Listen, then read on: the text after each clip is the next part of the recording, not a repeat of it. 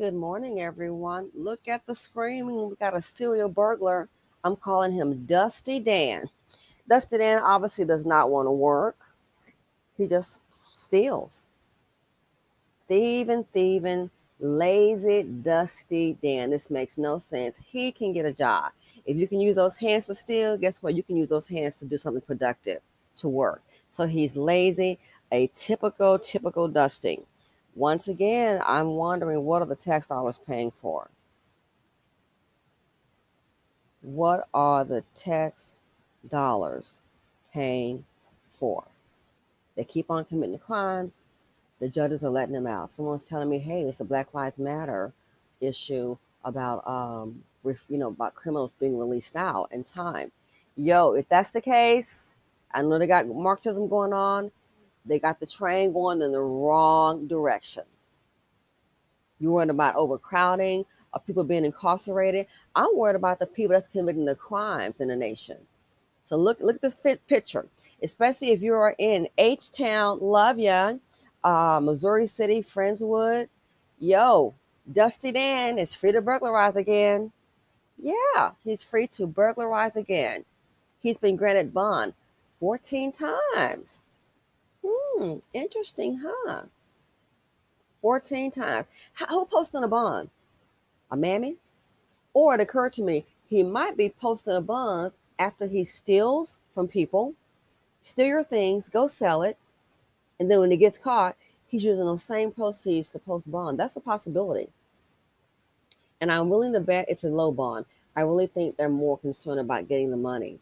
They pretty much want the money. Is what I'm starting to think. What are the tax dollars paying for? Where's the safety for the community? It's not there. So check this out. Again, get a good photo. So if you see this guy walking in your neighborhood, you need to know already what's up. He's not there for a nice walk among the trees.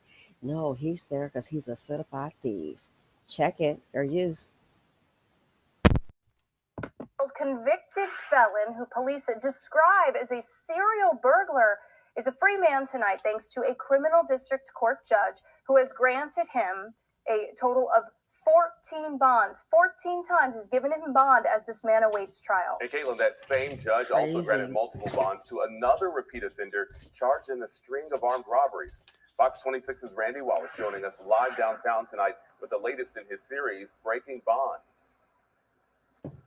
I finally heard from 230th Criminal District Court Judge Chris Morton. He called to tell me he will never talk to me because he only talks to true journalists. I guess 31 years as a TV reporter doesn't count. Now let's count the times Judge Chris Morton has freed repeat offenders so they can commit more crimes. He's a one-man crime wave. 38-year-old convicted felon Jeffrey Robertson just keeps showing up over and over again in the 230th Criminal District Court. Pre-trial. The judge is Chris Morton. He's seen here in this YouTube video.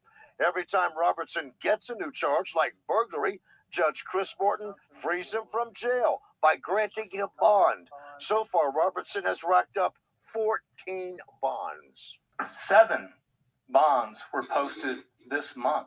I was a business manager, and I came across break-ins at the business that I managed.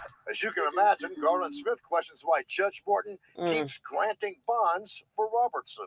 And it was crazy to us that whenever he would go down the route of getting busted and charged with crimes, it wouldn't be long before he was back in our facilities doing the exact same thing again. Based on his track record, it's a matter of days before he breaks into some other building or business and gets charged again. In a breaking bond report last March, we told you how Judge Chris Morton granted bond for 19-year-old Jose Perez 11 times. Police call the teen a serial armed robber. We have now got members of the judiciary that are absolutely not caring about victims, aren't caring about speedy trials, aren't caring about justice, and I'm not sure what they're caring about because what they're doing is they're getting people killed. As for Robertson, the DA's office filed this motion asking Judge Chris Morton to revoke Robertson's bond. It states, Robertson is a true habitual offender. At this time, he has 10 pending charges. He's got prior felony convictions. Based on the risk to community safety, I find by clear and convincing evidence that no bond or conditions can safely assure the community he will not reoffend again. I just think it's really simple. The criminal justice system is there to protect the citizens, not to protect the criminals. Now, in addition to telling me I'm not a true journalist, Judge Chris Morton told me I had the facts all wrong. When I offered him a chance to explain that on camera, he hung up on me. Reporting live from downtown, Randy Wallace, Fox 26 News. To protect the citizens, not to protect the criminals. And as you can see, they're letting them out. They're protecting the criminal. And everybody's just left on their own. I mean, at this point, just say, hey, it's you're free to burglarize. It's not against the law. Why call the police? They're going to be out. What's going to happen, though, when this guy, see, you have a pattern. They keep on doing this, and then when someone bucks it, he might escalate, have a weapon on it, then kill somebody. Who's going to be responsible then? I guarantee it won't be the judge. It will escalate. They used to get in the way stealing, and then somebody's like, no, I'm going to give you my thing. The little thief get mad. This crazy fool gets mad and shoot and kill somebody. Then what? Could have been prevented. So thanks to your judicial system, they're protecting the criminals, and we're paying them. We're paying them to expose us to robbery, crime, could be death. That's what the textiles are paying for. Got a problem with it. Dusty, you have a lot of time to troll. How about you get off your butt and go mobilize to protect your community? Can you do that? Wait a second, you can't, because a lot of times you're the problem in the community. Okay, so moving on. I mean, Dusty have a lot of time. I can see that. One thing they do have is time. They don't have resources, but they definitely have time. Somebody needs to check this dust. But this man right here, don't be surprised if he becomes a hashtag or he breaks into what I call this, the wrong house, the right house. You come across the right one and serve you up Texas style. Man, I wouldn't shed a tear. I'll be okay. Well, you bought that on yourself. You bought that on yourself. So Dusty Dan, guess what?